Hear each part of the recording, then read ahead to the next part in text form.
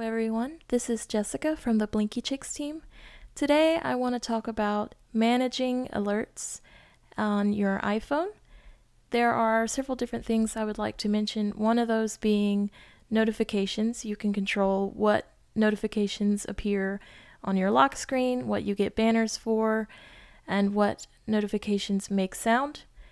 Also, we're going to talk about Do Not Disturb. I've actually been surprised at the number of people who do not use Do Not Disturb or do not know about all of its features. And we're also going to talk about blocking. So a lot of times, you may not talk to someone anymore, but they just can't get the hint. Well, you can remedy that with the iPhone. Or if there's a wrong number that just keeps blowing your phone up every day and they can't get the hint either, you can also block them with no problem. So I'm going to cover all of those features today. So first we're going to jump right into settings, and we're going to look at notification settings. Mail, no emails. Settings. Settings, battery button. Okay, and Low 1 to 10, 95. Settings, heading. Right up Notifications here, button. there's notifications. Settings, back button. And it has Notifications, heading. a bunch of different Scroll down from the top of the screen. options. Notification view, heading. Sort order, reset button. Group by app off. So you can basically change the order that iOS sorts the notifications and how they're grouped. Notification style, And heading. I'm not going to cover that today. Amazon button. It's pretty much self-explanatory. App Store, badges button. Apple Store, sounds button. And Rotate, I'm going badges, to sounds button. Calendar, find, badges, sounds, alerts, button. Credit Karma, badges, sounds, banners button. here's an app that I have all of the notifications settings are as default, and I'm going to change that now. Credit Karma, notifications, back button. So Allow notifications on. Show notification center on. I want to allow notifications, but if you want an easy way to disable all notifications for an app, there is the toggle for that right here. Allow notifications on. And then Show notification center on. you can choose whether or not to show it in Notification Center. If you care about the notifications, I don't know why you wouldn't want it in Notification Center. Sounds on. You can turn sounds on or off. Badge icon on. You can choose whether or not to badge the app icon, so like the little number that says 1, 2, 3, 4, depending on how many alerts you have for that particular app. Show unlock screen on. And this is the one, show on lock screen. This is the toggle that is most important to me, because if you want to save battery life, you want to turn off as much of this as you can, because every time a new notification comes in, it will light up your screen. This has helped in iOS 9 because now you can flip the phone over, or if it's in your pocket, it won't light up the screen. But this also helps declutter your lock screen. So if it's not something you want showing up, also it's important to remember privacy also. So if it's like a banking app or something, I wouldn't have that on your lock screen, but that's just personal preference and opinion. So for my preferences, I like as many things off of the lock screen. So Badge I'm going icon to turn on. this Show off. unlock screen on. Off. Okay, and then down here, Show alerts on lock screen. And alert style when unlocked. Heading. Select notification style. Banner selected. A small interrupting banner is displayed across the top of the screen. Adjustable.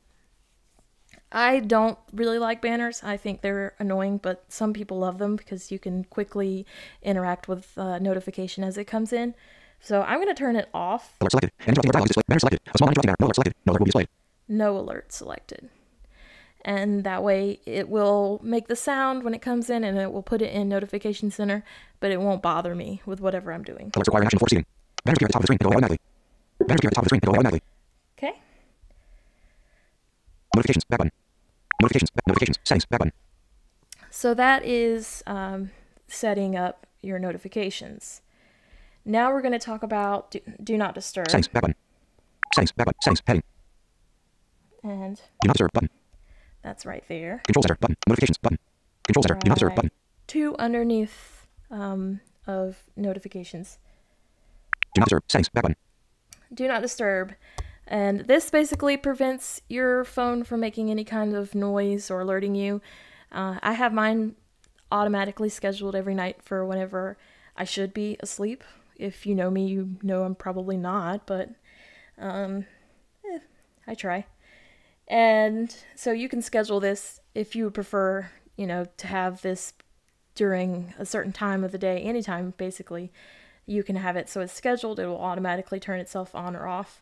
And you can also enable or disable it here.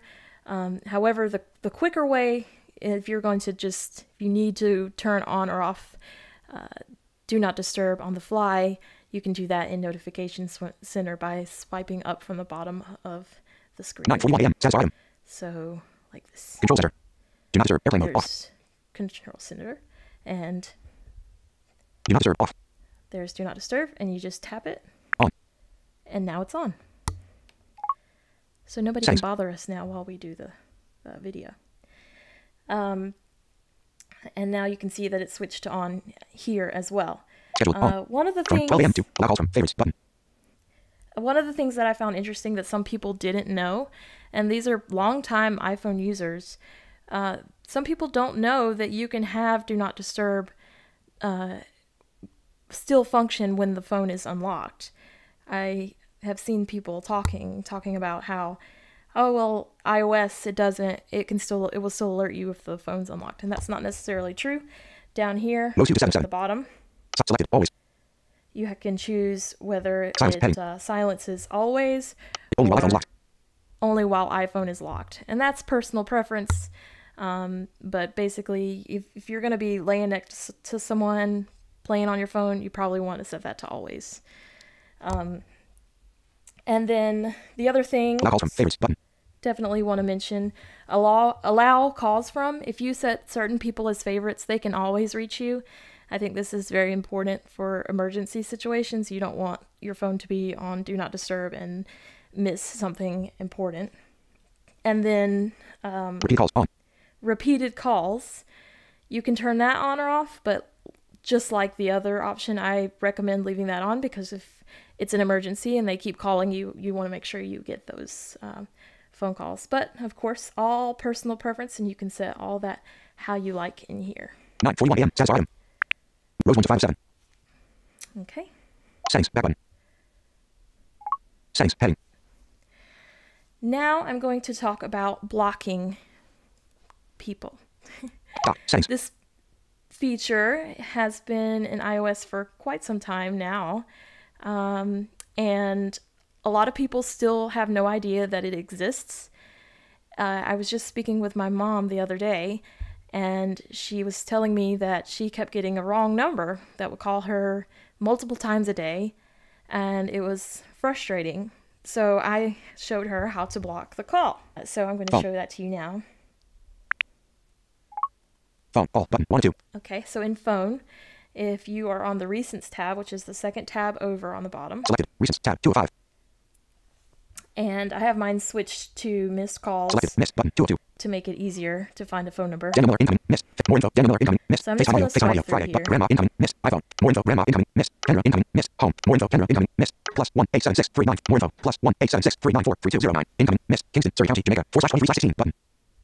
So you may have heard VoiceOver say more info multiple times. So to the right of every single call, whether it be incoming or outgoing, or whether the person's in your contact list or not, there is a more info button, which for those who can see is shown in the VoiceOver cursor currently.